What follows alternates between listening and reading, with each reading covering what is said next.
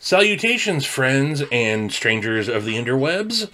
Welcome back to the channel, Stevie Wonder Woman. I am Stevie, and in today's video, I'm going to give my thoughts and impressions and kind of final review of the Koenig Arius. That's right, you heard me say it correctly, the Koenig Arius. So, as some of you may have seen in my previous upload from the week, Epic Mail Call Part 1, this was a surprise from my really good buddy John from Knife Nerd Reviews. I was expecting to get a first impressions of my Best Tech Tercel that I had sent to him to have some modifications done on, and he completely surprised me by including his Koenig Arius.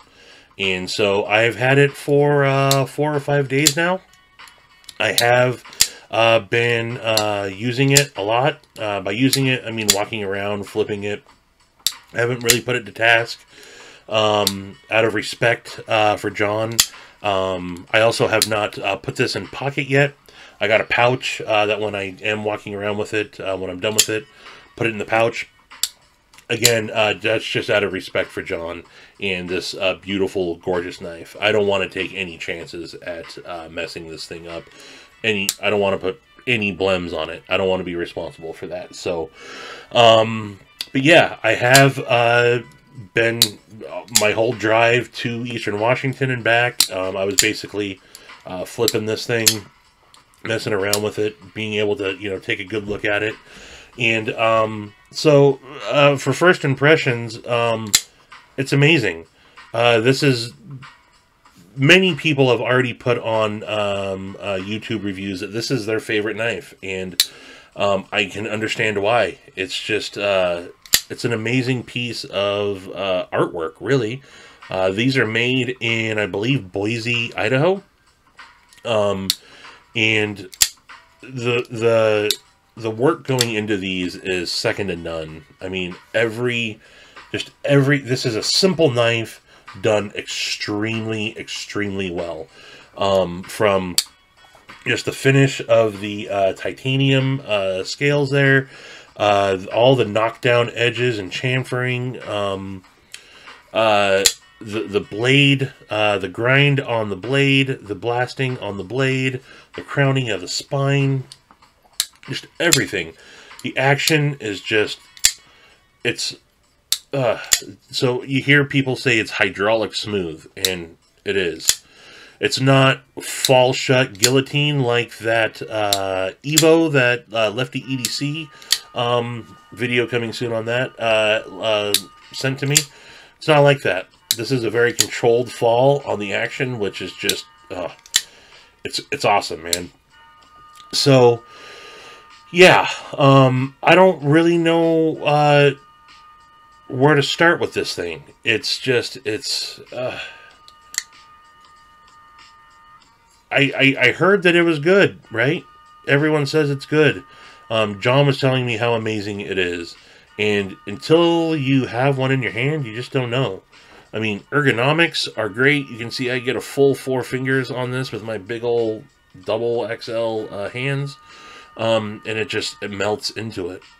And I like it. Just the way everything is just well thought out and done really well.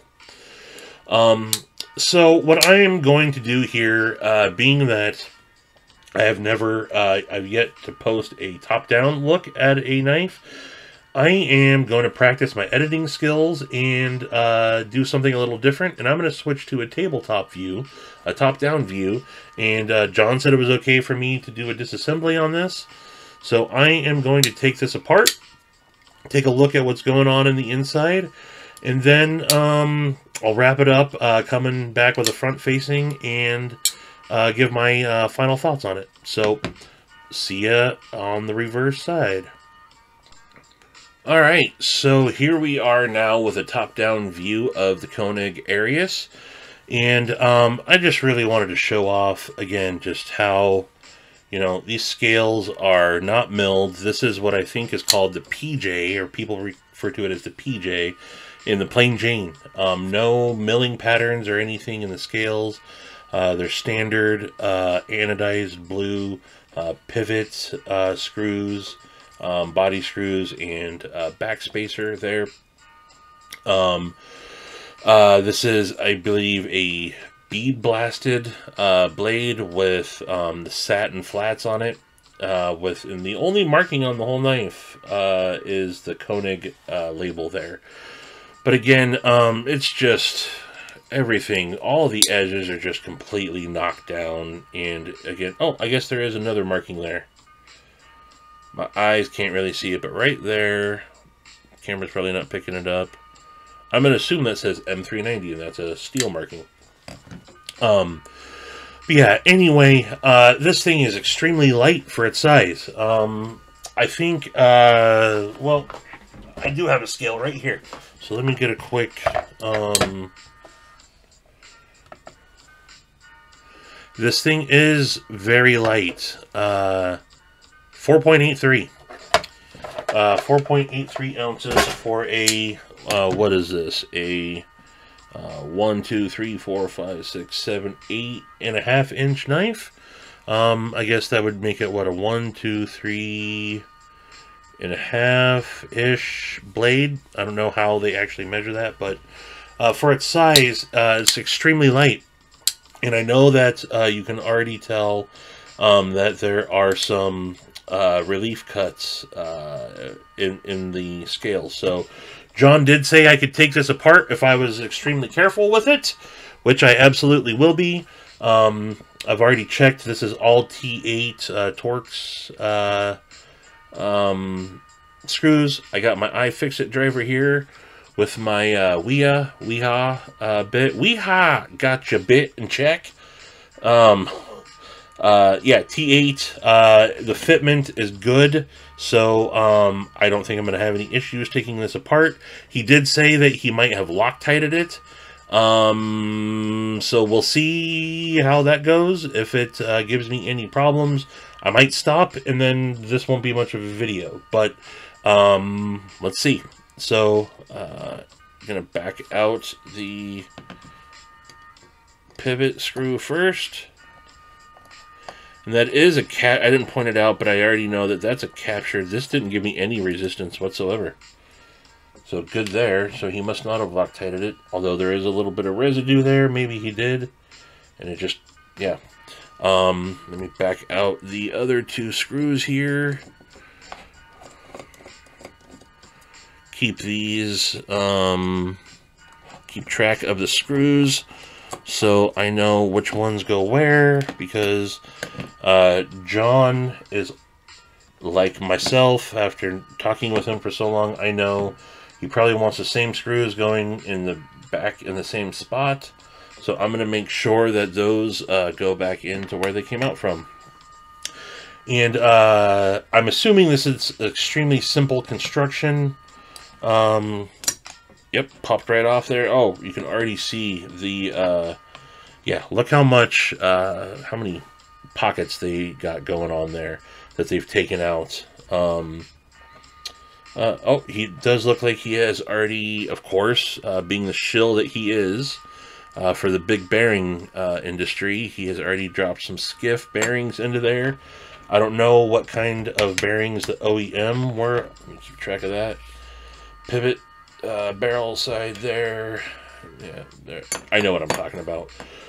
But yeah, the relief cuts that they've done on the inside of here are, I mean, they've taken out about as much space as you possibly can. Looks like there's just the one screw that holds the pocket clip in. I'm assuming, I'm not going to take that out, but that must be some sort of a pocket that it rests into there, and then just the one screw, because there's no play on that screw or that clip for just to have one screw in it. But I'm assuming it's a steel lock bar insert. He said something about it rides on titanium and it being softer than the steel. Maybe that means that the washers are also titanium. So I said don't crank it down too bad, or else you can fuck it up. I think that's what he said. I'm sure he'll correct me in the comments if I was wrong on that. But anyway, yeah, I'm not going to do anything too crazy here. I just kind of wanted to take it apart and see what it looked like myself. So this is the first time I'm seeing it. Yeah, again, great construction. Can you guys pick up on that? Gen 4 B2. So this is a Gen 4 Batch 2, as I mentioned. Again, you can see how that pivot is captured there. It's a D-shaped, not a D-shaped barrel, but a D-shaped pivot head, so it rests right in there, so it makes it not free spinning when you put it back together. Let me give this just a quick little wipe down since it's here. Just got a basic little wiping cloth, because the blade is just a little bit dirty. And cleanliness is next to Santa Claus, right? So, yeah, give this just a quick little wipe down here. Oh, damn, one of my favorite songs just came on in the background. Instrumental. I'll give the bearings a quick little wipe down. I'm not going to, John, if you're watching this, I didn't talk to you before. This is already looking on the fairly dry side. I'm not going to lube this. I'm going to keep it as is. I didn't really wipe off any of the lubrication anyway, so I'm going to keep it like that. I think, yeah, I'm gonna leave it as is. Just wiped off the blade there. And one thing I've also just noticed is that this has an incorporated stop pin into the blade and a raceway for the stop pin to ride on instead of having just a removable stop pin. And I like that. I dig that. And yes, the bearing and the bearing pocket is milled into the scale itself. There's no cutouts on the blade. You can see the detent track there. There's a little bit of a detent ramp. You can see right there. Actually, pretty pronounced on that. That's obviously it helps with the action. But I'm gonna go ahead and put this pop this guy back together now. No Nick Shabazz skills. I can already tell from the top down view. But again, this is the first time I've really tried. I've messed around in the past. Wasn't good, so this is kind of the first time in a long time I've tried to really do something like this. But yeah, we'll see. Messing around with my photo editing skills, so we'll see how I can transition from back and forth. So this should just pop right back into place if I'm lucky.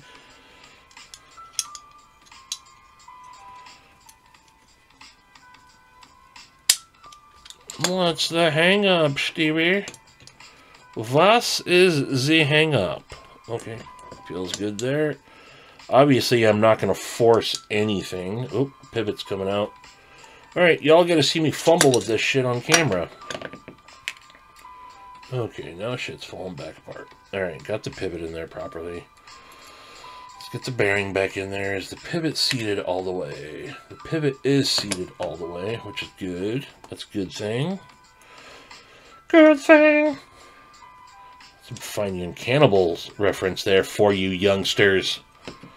Why is this not wanting to go back? What am I doing wrong? What am I doing? Oh, there we go. Nope. Nope. Well, isn't this oh, there it goes. Okay. There it goes. I was going to say, isn't that awesome that I can't get it back together on camera? But I did. Which is a good thing. So here, I'm not gonna sink these down all the way. I'm going to just start them, and we will tighten everything up once I know I have the pivot tightened down all the way and it's centered with no blade play. Always spin it backwards first to make sure it catches, and then start sinking it down. Again, that pivot head is captured in there, so I'm going to start tightening this. Check the blade. That felt about right. That's solid there. Let's see. Nope, definitely too tight. Definitely too tight. little too loose, halfway, split the difference. That's good. Check the centering. Centering is dead on. It's spot on. So I am going to, before I check the action, I'm going to go ahead and sink these screws all the way in. Alright, let's see. Yep. Feels just like it did. Maybe back it off just another hair.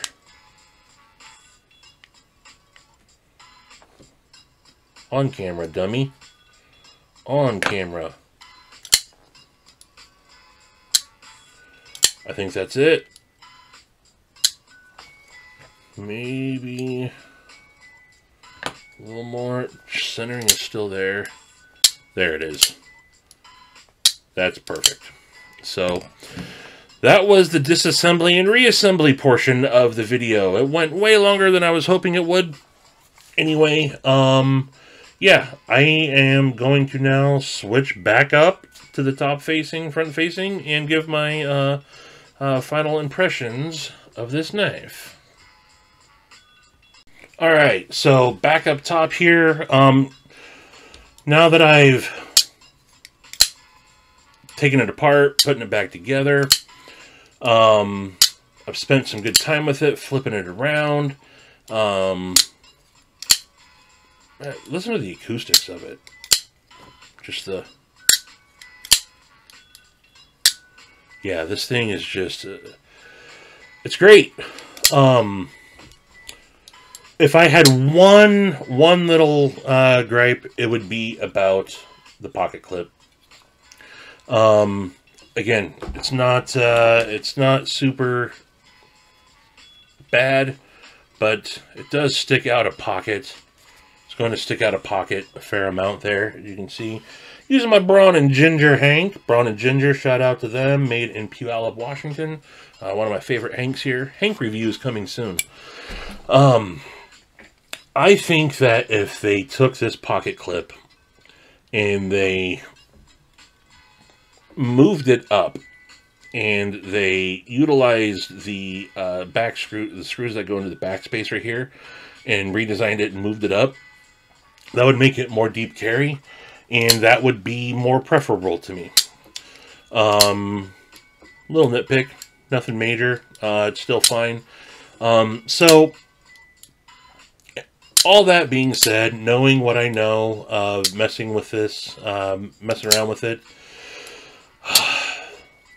$670 knife if you can get it on retail. That's a pretty damn expensive knife. That would be the most expensive knife I ever purchased. So knowing what I know now, if I could get this for retail, would I spend that kind of money on that? And the answer is absolutely. This thing is a piece of work. It's a piece of artwork. And until you handle one, you just don't know. And as a fairly serious knife collector, that's the way I think collections naturally progress, is towards the higher end. And, you know, some of my friends and family that might be watching this might go, "Are you shitting me? $700 for a knife when I can... the gas station sells them for $12.99. Yeah, this is a $700 knife that I would gladly pay money for. That kind of money for. I won't overpay for it on the secondary, but I would pay a reasonable price for this. It's just the way it feels in my hand, the blade shape, the overall design of it. It's comfortable. It's lightweight. It doesn't carry the greatest, but this would not be a knife that I would carry all the time, although I would absolutely carry this and make it a user. If this was mine, I would carry it. This wouldn't be a safe queen, as they call them. If I'm going to buy a knife and I'm going to spend that kind of money on it, I'm going to freaking use it. And so, but it wouldn't be something I would carry every day. I would want to take good care of it. But look at that action, just the controlled fall shutness of it. Now if I want it to, it'll go home on its own, you know. But I'm not using the flipper tab too often, but I do like the flipper tab on it. Nice low profile. Again, just a little bit of jimp. The only jimping on the knife is just that little pad right there that gives you enough texturing. Yeah, it's great, guys. And I'm sure a lot of you watching that already know that. You've seen, there's some great videos on the Arius already out there. That do it much better justice than I ever could, or can at this point. Maybe some down in the future, I'll get a little bit better, but until then, this is just Stevie's take on it. And try not to make this video too long, so I'm going to wrap it up with saying, again, thank you to John, Knife Nerd Reviews. This means a lot that you sent me this. I told him I've taken some pictures that I've uploaded to Instagram. And I sent him some, and I said, it feels like I'm taking sexy pictures of another man's girlfriend. No, I appreciate it immensely, dude. Getting to check out a knife of this caliber for my channel so early on is amazing. Thank you to everyone that's been tuning in and subscribing and whatnot. I don't remember if I mentioned it at the beginning, but there's been some issues with me trying to figure out how to make my channel more searchable. I know right now if you type in Stevie Wonder Woman, you're not finding it right away. You're obviously finding Stevie Wonder and Wonder Woman videos. There's an issue going on with my URL, or it's, I don't know. I never thought that I'd have to think of that type of shit. Starting a YouTube channel, I didn't anticipate any of that, but I'll figure that out eventually. It's not going to stop me from making videos and shooting stuff in the meantime. Everyone that's subscribed and liked and commented so far, awesome. But, oh, again, if there is a problem with you guys finding the channel, now that you're here and if you're watching this, click the notification bell or whatever the button is. And that way, when I do upload, you'll get a notification. You don't have to go searching for it. But again, I'll figure all that out. But, yeah, so Koenig Arius. Not the Koenig Arius, the Koenig Arius.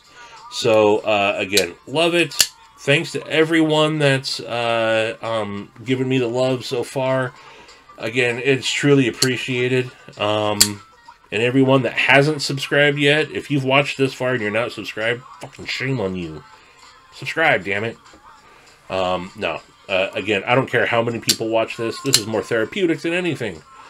Getting to ramble on about my hobby-ish to strangers on the interwebs. So, yeah, in the meantime, look forward to putting some other stuff out here very soon. I got a lot of cool stuff in recently that I just got to take the time to film. And, yeah, I will catch you guys all again very soon. Deuces.